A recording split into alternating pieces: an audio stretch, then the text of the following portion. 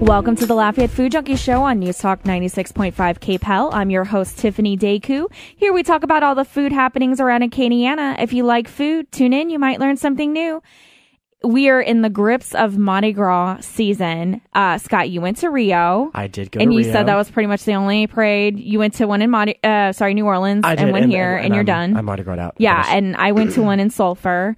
I was invited by Lake Charles Tourism to help judge a king cake competition in the city of Sulphur. Another king cake competition? Yeah, I'm done. It's becoming a habit. And I'm done. Like, I'm retiring out of king cake competitions. I would be done for like 3 years. For the future. This one had 16. 16 but cakes. It was little tiny bites. So that's what made it nice. Okay. There was a snow cone king cake. Does that count as a cake? It was the creative category. Okay. And then my favorite was a tiramisu one. Yum. And had I more room in my stomach, I would have eaten all of it. Right. It was really nice. And then coming home today, I was inadvertently in the Dusson Mardi Gras parade, and I believe that's happened. This is the second year in the row that's happened. Yeah. Because I think this time last year I was making a pilgrimage to Billy's, and the same thing happened. Why don't you keep you some beads in your back seat? Apparently, and I can just throw them out of my seat, out of my car. But Lake Charles was fun. Yeah. It's booming. I saw that. There is so much economic development happening in that city right now. So many restaurants are opening. So much construction going on. They're about to have a new market that's opening up. Wow. And I was there like maybe 6 months ago, and even from 6 months ago, it's insane. The other thing that was really cool to see, I took the back roads to Sulphur, and there were so many like roadside restaurants and like little dive bars. So there's so much of Louisiana I have left to see. Yeah. So I have a lot of traveling to do this year is what I decided about that. Tiffany on tour. Yeah. Tonight's show is going to be kind of a Lake Charles theme show. We're going to have an interview that I did Friday night with Crystal Hines Artigo.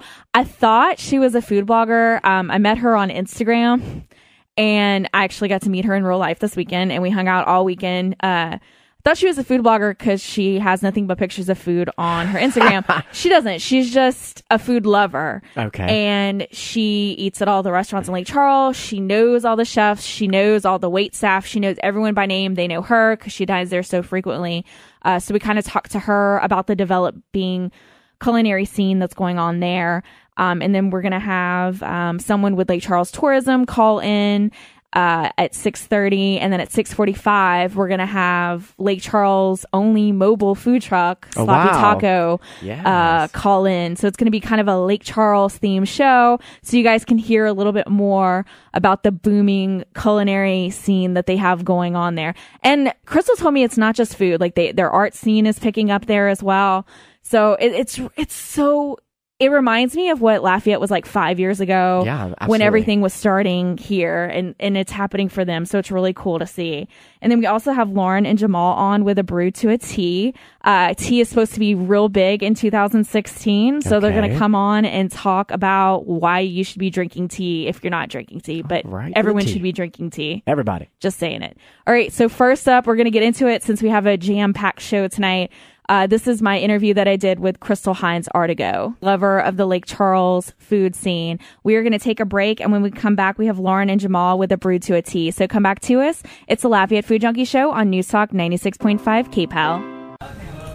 Joining me now is Crystal Hines Artigo, who is a Lake Charles dining enthusiast. We actually just got finished having dinner at Restaurant Kala, and she's kind of joining me on my culinary tour of Lake Charles this weekend. Thank you so much for joining us tonight.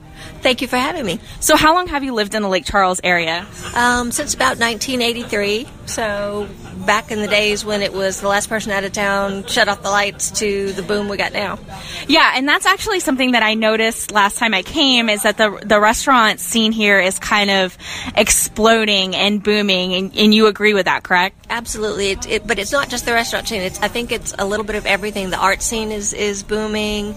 The restaurant scene is booming. The entertainment venues are booming. It's just all part of the massive growth that Lake Charles is experiencing right now. So I'm kind of jealous of you because you get Restaurant Kala at your disposal. And I believe you said you eat here almost every Wednesday night, right? We eat here a lot. We eat out every Wednesday night, and this is one of the short rotations, and it's so close to the house. It's perfect. Yeah, this is, for anyone who isn't aware of where it's located, it's in the Walnut Grove development. A traditional neighborhood development. So it's a planned development. It's got some great features, and it's going to be really great as it develops. They have art installations in the post office. They have concerts planned for the Great Lawn. There's going to be a lot of different great things happening here at Walnut Grove. Yeah, it's kind of on the idea of River Ranch for anyone. Absolutely. That's what they're going for. Okay, so what was your favorite thing that you ate tonight? Oh, gosh. I guess I can't claim my drink, the jambalaya, but the crab beignets are always good. Those goat cheese fritters were fab. Yes. And the Brussels sprouts. Oh, God.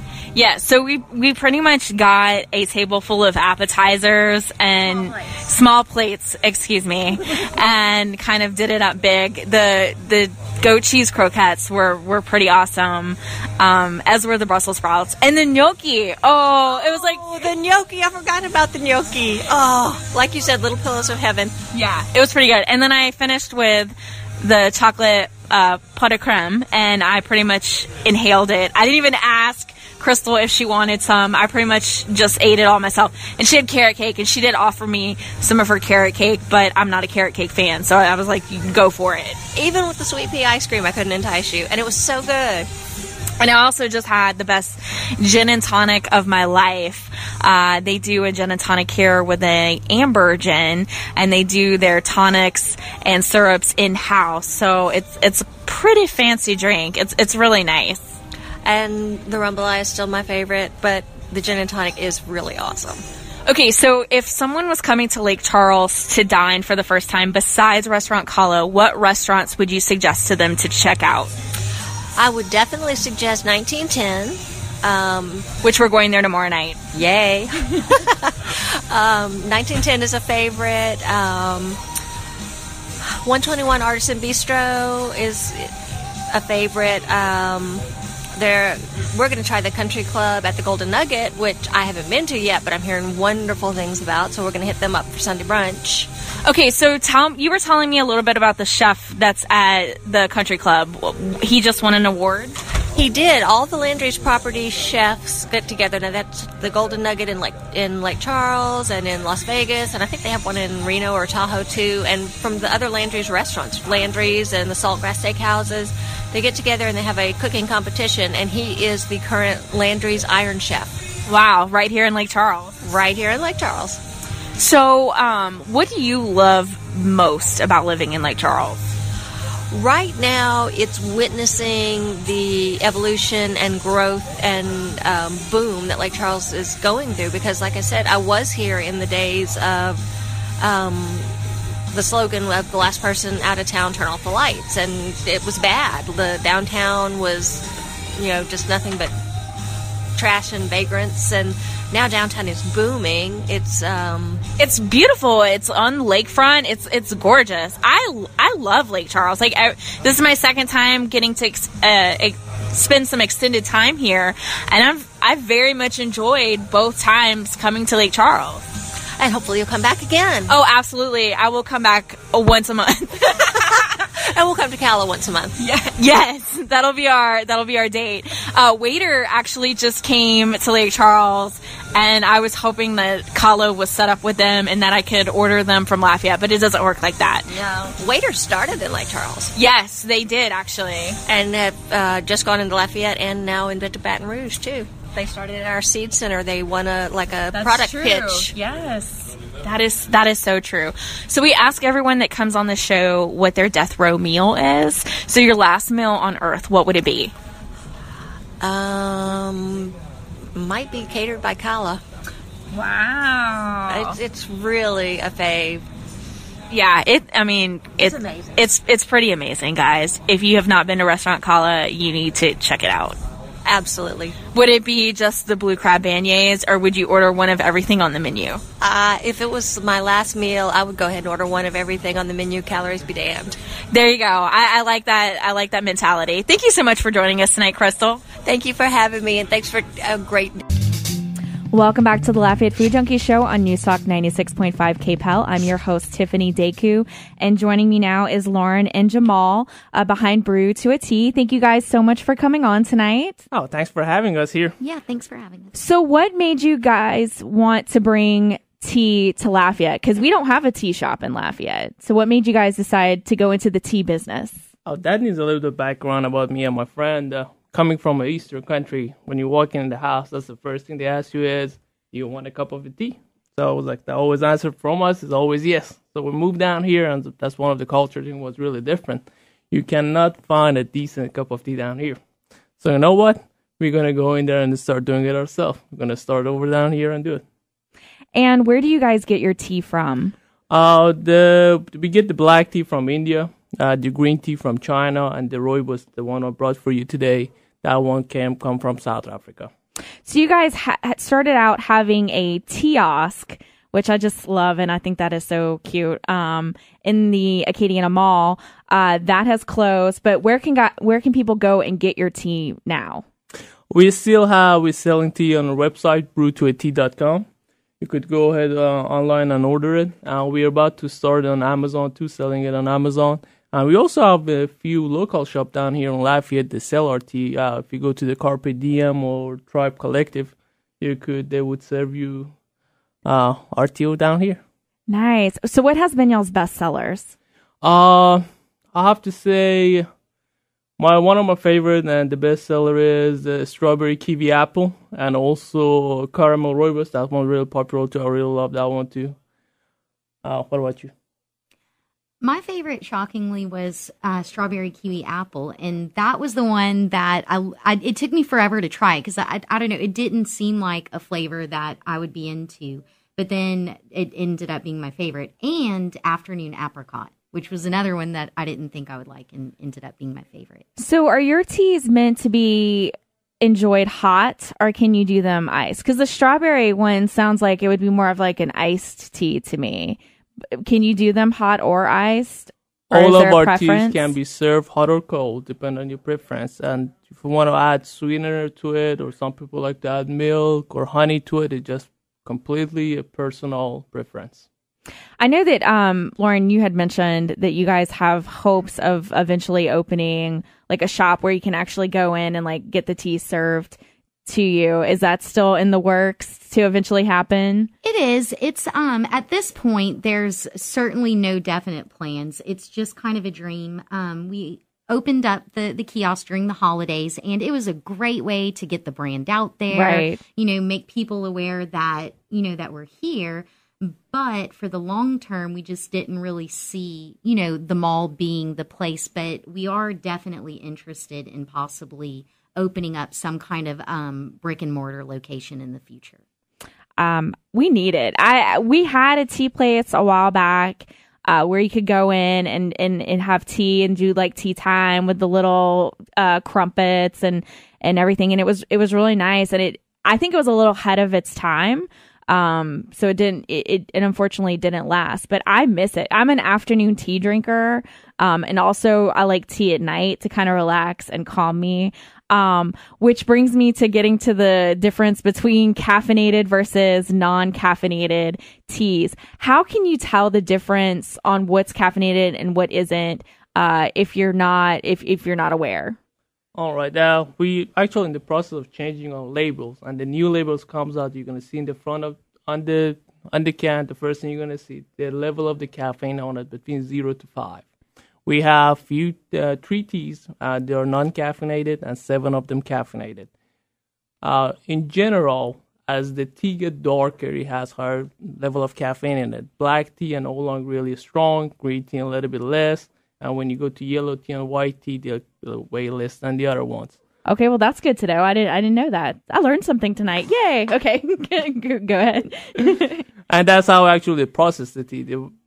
How you process the tea and oxidize it, you're going to have effect on the amount of caffeine you're going to have in it. We also have herbal tea. When you talk about it down here about tea, people mean both of them, herbal tea and the old traditional camellia tea. Right. And what we did is we mix the herbal tea and the camellia tea together and create a blended tea. So you not only you get the flavor from stuff you add to it, also you get the other benefit from the herbal tea in the same time. And if you like the caffeine or non-caffeinated, the one that goes come together, that give you some new option to try. I had the lavender one that you guys were selling, and I fell in love with it. It smelled great. Your teas are very fragrant, which I enjoyed, especially with liking to drink tea for the relaxing nature of it. Also the caramel, I'm going to total butcher this, Robus, was another one that was a favorite of mine as well. I find that tea is higher in caffeine than coffee, and you had like an analogy to kind of describe that. It's not. Coffee has higher amount of caffeine in it. The difference is how fast you absorb it. Coffee is pretty quick. You drink it, you feel right away wide awake, and you're ready to go, and later you're going to have a crash. But with the tea, it's like a diesel engine. That's how I call it. When you start drinking it, it takes the time. It takes like 30 minutes to an hour for you to absorb the whole amount of caffeine it has in it. So it gets you up a little bit slower, but you're not going to have that crash you get from the coffee. How would you make the perfect, brew the perfect cup of tea? Take us through that process. Oh, well, because that's half of the fun, is the whole ritual of tea making. That's like an art that depends on what kind of tea you make. As for the darker tea, like a black tea, you need a higher temperature. Probably boiling temperature is probably the best option. Let the water get to the boiling temperature, and the longer you brew it, I usually suggest people start with 3 minutes. If it's a little bit too strong for you, cut back on your time. If you like it a little bit stronger, let it steep a little bit longer. For lighter color tea, like green tea or white tea, you need a little bit lower temperature, hot water, and the time-wise goes in the same way. It's like an art. You have to start making it and then start adding the stuff to it the way you like it. Squeeze a little bit of lemon in it. Next time you make it, put a little bit of bergamot in it. Whatever, you feel like you could do it, that's a good thing with tea. You could try it. You just go in there and change it in the way you like. So experiment and play with it to find out what works for you. And I typically drink my tea straight. Sometimes I'll put a little bit of honey in it or lemon. I know there's some hot teas that you can put cream or milk in, and I'm just not... Doesn't appeal to me. I'm not either. I don't like cream. I think that's more like an English tea preparation they of it. that with the darker color. You cannot do that with the yellow tea or white tea, but you could do that with the black tea. Okay. And tell us once again where people can go to order your teas. Again, you could go to our website, www.brew2at.com. We'll be shipping it very quick next day to you. Also, we are about to start selling on Amazon too. And then Carpe Diem. And also, we could serve in other local places, Carpe Diem and Tribe Collective. Yeah, Carpe Diem, I believe they're carrying a few of our flavors, and they serve it in the cafe. Tribe Collective, I think you can either order a cup or you can purchase the retail tins. Oh, okay. So they actually are serving your tea there too. I know that there was a restaurant in town that had contacted me, and I think that they were thinking about serving your teas. I don't know if they did that or not, but I love that about Lafayette, that they're very supportive of their own. Oh, Lafayette is incredibly supportive. That was one thing that I knew it, but until we had started this venture, I'd never really experienced it for myself, just how supportive this community is of small business and local business owners. So that was a really wonderful thing, to rediscover about my community through this process. Okay, and we've been talking to Lauren and Jamal with A Brew to a Tea. Thank you guys so much for joining us tonight. Oh, thank you for having us. Thank you so much. All right, we are going to take a break, and when we come back, we have Megan Hartman with Lake Charles Tourism. So come back to us. It's the Lafayette Food Junkie Show on News Talk 96.5 KPAL. Welcome back to the Lafayette Food Junkie Show on News Talk 96.5 KPEL. I'm your host, Tiffany Deku, and about to join us is Megan Hartman with Lake Charles Tourism. But really quickly, I want to tell you guys about a pop-up dinner that's happening next week in Baton Rouge. It's February 5th and 6th. When I went to Boudin Bourbon and Beer, I had the pleasure of meeting Chef Tom Ramsey, and he is a chef out of Mississippi. He was telling me that he had just closed his restaurant and is doing pop-up dinners across the United States called Stage, which is really cool. He actually just cooked at the James Beard House with our own chef Jeremy Connor, who's with Humble Fish and Stellar Salt. So we're fortunate, not coming to Lafayette, but they're going to be in Baton Rouge, February 5th and 6th. And you can go online, and it looks like it's going to be at it's called Comfort Food is the theme of it, and it's going to be at the Fat Cow Burger Restaurant. He's teaming up with the chef at that restaurant, and I think tickets are about $100, and it's 5 courses, includes cocktails, starts at 6:30, dinner's at 7:30, and then you can meet and greet the chefs the following after the dinner. So you guys, if you're interested, I'm gonna post the link to more information on the pop-up dinner at the top of the Lafayette Food Junkie page, so you guys can check it out.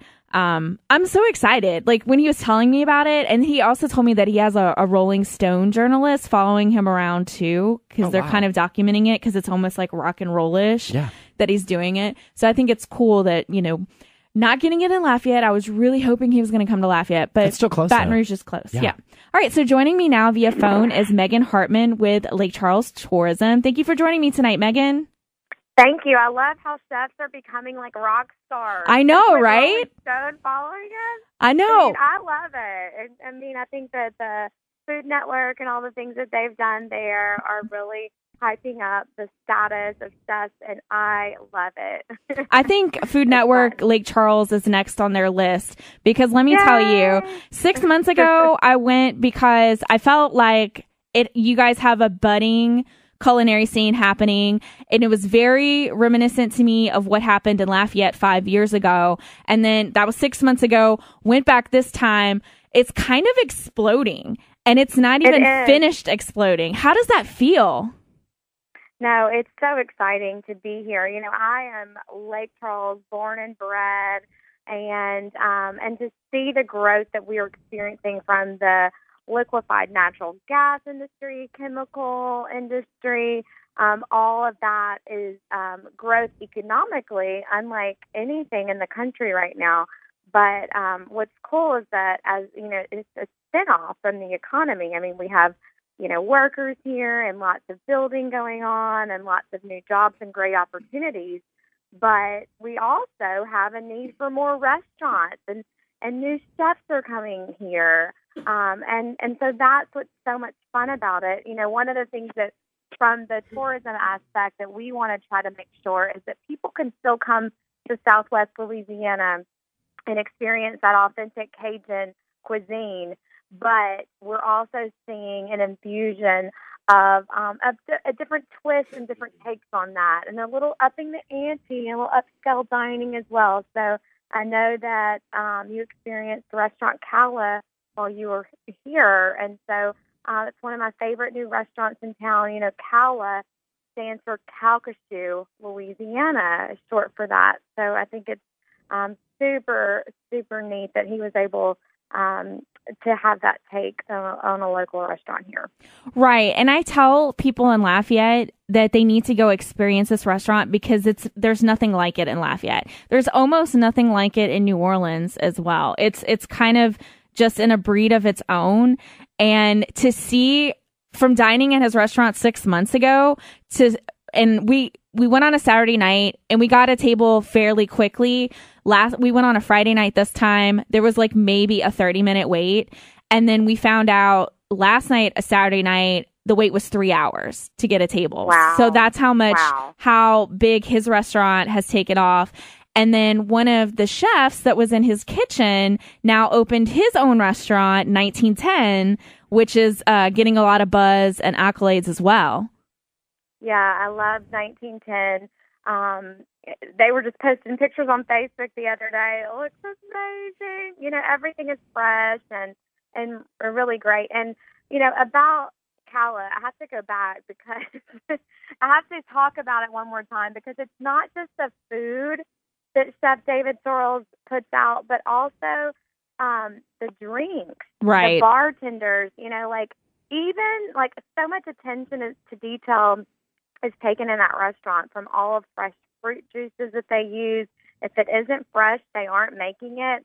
The ice for each drink is specific, and so all made in-house. So, I mean, everything is carefully thought about, sought after, and the same thing with 1910. And, you know, the thing about 1910 is, oh, gosh, it's beautiful. It is. It's gorgeous. Yeah, you can just overlook the beautiful green copper-topped courthouse that we have downtown. And I love, you know, being from Lake Charles, I love the historic tie-in from, we had a great fire in downtown Lake Charles in 1910, and it burned 7 city blocks. And so kind of a throwback to that history as well. And there's been such revitalization downtown and so much development happening. And then besides that, you guys are about to get another market. You're getting like a gourmet food market. Is that correct? That's right. That's right. Yes. And it hasn't opened yet. It's on what used to be called South Ryan, now is Dr. DeBakey Drive. And so I can't wait for that to open as well, right down the road from 121 Artisan Bistro, which is another great restaurant in town, too. I am so excited for you guys, because I remember what it was like witnessing this in Lafayette 5 years ago. So I know that feeling and that buzz and excitement for everything. So I'm enjoying seeing it happen for you guys, from knowing what it was like when it happened for Lafayette. Yeah. And so we appreciate you coming out and coming to the Sulphur King Cake Taste-Off. The city of Sulphur just had their first Mardi Gras parade 2 years ago. So this was the second annual for a small town of Sulphur. But this year they added the King Cake Taste-Off, and so that was a fun event too. It drew a big crowd. Right. The line was out the door for people because they gave away free king cake. People, the general public could go and taste the king cake, and then they got to vote as well on their favorites, and it was out the door. They had us up. The line was crazy. Right. Yeah, they had us crazy. Upstairs, like sequestered away from everyone. Like we couldn't even talk to the bakeries or anything. Like they brought us in really quickly because we had to judge on like best decorated or something, but they were like, we don't want you to talk to them. And then they like quickly shipped us back upstairs to judge the king cake competition. So it was, you know, king cake is similar to boudin, where everyone has, of course, and gumbo for that matter. Right. As well. Everybody has their own recipe that they like, whatever they grew up eating. And so it can get pretty intense. So how did you do? Because I know 2 weeks ago when you were in Lafayette, you know, you had your first king cake taste-off there. Yeah. And you had a lot of sugar. Yeah, I wasn't so feeling. How did you do? I wasn't feeling too great. I left pretty quickly to make it back to my hotel room afterwards, and I just drank a lot of water. My mom actually said I'm gonna have to start packing like a food writer medicine kit. With Pepto and like antacid tablets and stuff like that. That's what we do we host a lot of travel writers in Lake Charles, and we always we call it a success kit, and it's full of like Imodium and Tums and Tylenol for those hangovers. So we know from experience what people who might not be used to eating at the quantities that we do. Yeah. So, yeah, and now that you've had your second go-round at the King Cake Taste-Off, you'll know. Right. I think I'm retiring from King Cake okay. judging, at least for this year. At least for this year. And then when I was there, they invited me to come back to judge Boudin Wars, which I'm excited about Boudin that. Wars, it's crazy. Are you coming? Yeah, I told them okay. I was so down to come and judge. I love boudin, and I can eat boudin and not get sick. It's just the sugar for some reason that does it to me. It is. Yes, it is. No, the Booty Awards is like king cake times like 50. Right. Anyway, and there's a huge car show that they do, the Stars and Stripes car show. It's in September. And anyway, Booty Awards is like, it is a coveted title. And some of those folks from the Lafayette Boudin shops just come down the Sulphur to compete in it this year. Yeah. We should make it across Acadiana. That would be so huge. That would be so huge. Absolutely. So for anyone who has never been to Lake Charles, what would be 3 restaurants that you would say like they have to go and try that would best represent what is going on right now in Lake Charles? You know, one of the things that I think people forget about are the wonderful opportunities in our casino resorts to try. You know, I love Chef Lyle Broussard and what he's doing at Jack Daniel's Bar and Grill at L'Auberge Casino Resort. You know, one of the things about L'Auberge is that they allow their chefs to really create the types of dishes that they want to. Oh, wow. And so Lyle is from Southwest Louisiana, and so he's making his own boudin. He's making his own sausage. He grew up, you know, fishing and doing the trail rides, and so he loves the fresh seafood right from, you know, Calcasieu Parish and Cameron Parish. And so he's putting those as specials on the menu at Jack Daniel's. And so there's some amazing things that he's doing over there. Also, Southern favorites at L'Auberge. So don't forget about the casino resort experience as well. And then, you know, Restaurant Calla, like you mentioned, 1910. I love 121 Artisan Bistro, some of the ones that we've talked about. And then, you know, for seafood, my favorite is Seafood Palace in Lake Charles. And I always tell people it's not a palace, but the food is amazing. And it's definitely off the beaten path. It's on Enterprise Boulevard, downtown Lake Charles. But I love Seafood Palace. So those would be some of my, I don't know, I named 4 or 5, some of my favorite go-tos for food in Southwest Louisiana. Megan, thank you so much for joining us tonight, and thank you so much for inviting me back to check out Lake Charles. I'm loving it. I really am, and I'm really excited for what's going on there. Well, I'm so glad to have finally met you in person. Yeah. And and if anybody wants to check out our restaurant scene and things to see and do, just go to visitlakecharles.org. We would love to see more folks from Lafayette in Lake Charles. All right, we are going to take another break, and when we come back, we have Sloppy Taco coming on. So come back to us. It's the Lafayette Food Junkie Show on News Talk 96.5 Keep Hell.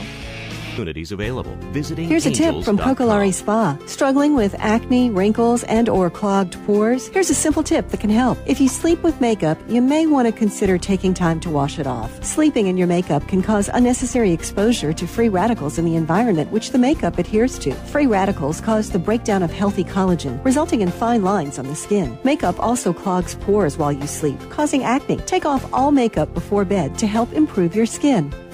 For more tips and advice from Cocolari, visit this Town Square Media radio station's website. This month, just in time for Valentine's Day, purchase a $100 gift card and get a $20 gift card free, plus a free gift from our friends at Indulge. Valentine's Day is in the bag with this perfect combo. Cocolari is relaxing and rejuvenating, making it the perfect gift for anyone. Call Cocolari today to schedule your appointment at 337-769-7546 or visit cocolarispa.com. Who was your hero when you were a kid? Whether it was Joe DiMaggio or Jackie Robinson, Rosa Parks or Sally Ride, Bogart or Brando. You're just the right age to do something important that you can be remembered for. Even if you're in your 50s, 60s, 70s, or beyond, you can register to become an organ and tissue donor. Surprised? You shouldn't be. Today, people of all ages and even with health conditions can sign up to donate the gift of life. And it's so important. Every age, every ethnicity is needed. If we all signed up, imagine the lives we could save. The families we could help. So whether you admire John Wayne or James Dean, Robert Redford or Roberto Clemente, Elvis Presley or Ella Fitzgerald, do something important that could make a real difference and change lives. Get the facts today and register to become an organ donor. Find out how at organdonor.gov. or call 1-866-99-DONATE. A message from the U.S. Department of Health and Human Services, Health Resources and Services Administration. Women now make up 37% of the workforce, changing their role forever. Harvard Medical School has now opened its doors to new female applicants. The first woman is now in space. The majority of last year's doctorate degrees were earned by women. We've come so far, but our news is changing for the worse. More women die from heart disease and stroke than men, even though it can be prevented. Make a change at GoRedForWomen.org today. Brought to you by the Ad Council and the American Heart Association's Go Red for Women. Welcome back to the Lafayette Food Junkie Show on News Talk 96.5 KPEL. I'm your host, Tiffany Deku, and joining us via phone is Brett with the Sloppy Taco Food Truck, Lake Charles' only mobile food truck. Thank you so much for joining us tonight, Brett. Thank you for having us. So, the Sloppy Taco family. Yeah. So, okay, I got to have the tacos for the first time. I've been following you guys for a while on Facebook. Got to have them at the Sulphur Mardi Gras festivities, and it was great. I think at one point somebody told me the lines were kind of crazy. Did you feel like they got crazy? No, it didn't feel that way. We moved through them pretty quickly these days. We finally figured out how to do it. So we like long lines. Yeah, for a restaurant, long lines are good. Are you originally from the Lake Charles area? Yes, yeah. Born and raised over here. So what made you want to start a food truck? I kind of always wanted a restaurant. Never thought that I would actually really do it. I have 5 kids, and we've got crazy lives, and we kind of the beginning of last year, wanted to do something different, and saw the opportunity over here in the lake area. Obviously, y'all been talking about it all evening. And figured we'd just do it. And were you surprised by the response? And how does it feel to have a restaurant happening at this time of this economic and restaurant boom in Lake Charles? I'm very surprised and fortunate to have the success that we've already had. And we couldn't have done it without the support of the local people. They've been so awesome. And yeah, right now it's like the best time for anybody that wants to do something cool and are willing to work at it. Go ahead and do it.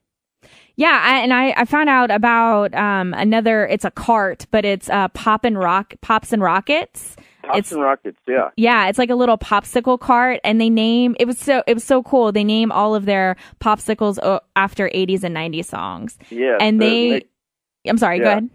No, yeah, they're really cool, and they've been very helpful with us getting kind of started. Robbie Austin and Nick Valome, they're pretty cool dudes, and they got a good thing going too. Yeah, Crystal was actually telling me that they're gonna have like a little cart or a little freezer at the new market that's about to open there too. I know a lot of people are excited about that, and you guys are about to go brick and mortar. Yes. We've purchased a place around Cousins on Kirkman Street in Lake Charles, and it's a commissary for the food truck because you have to have that. And that's why we're the only, kind of technically the only food truck roaming around the streets, because you have to have a commissary. In turn, means you have to have a restaurant, basically. So yeah, we're transitioning and doing both as of 2 weeks ago, and it's crazy. It's fun, but it's crazy. Are you going to keep the food truck too, or are you just going to do brick and mortar? You're going to still do both?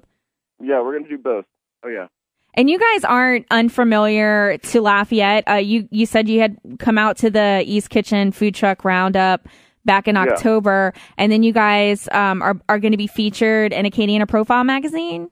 That's I believe tomorrow it comes out. I believe. Oh wow! They did a feature on your food truck. Yeah, they did that, and that was really cool of them to do that for us, and I'm excited to go buy one tomorrow. So anyone who's never, for us and for most of Lafayette, tell us about the food that you guys serve on the Sloppy Taco food truck. It's kind of a fusion of all kind of different things. We have Asian meets, South American / Creole, and kind of just make it interesting for people to come up to the truck and try different things that they might not normally try, and just have a wide variety. And we change things all the time using local, seasonal stuff, and just try to make everything taste good. I was looking online at your menu, and I was seeing that you guys offered cabbage as a wrap. Do you guys still offer that? Okay.